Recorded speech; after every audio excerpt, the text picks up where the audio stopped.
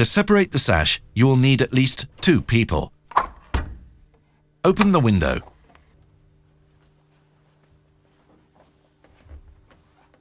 Release the lock on the guide arm using a screwdriver. Then, unclick the guide arm on each side. Remember to turn the guide arm towards the frame. Then, release the stopper on each side using a pair of pincers.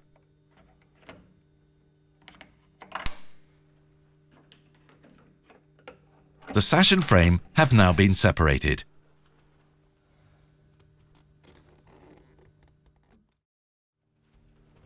When the sash is to be installed again, hook it onto the stopper to secure it so that it cannot fall off.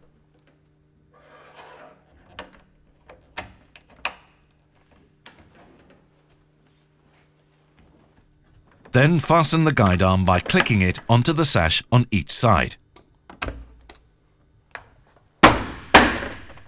The sash has now been installed and you can close the window.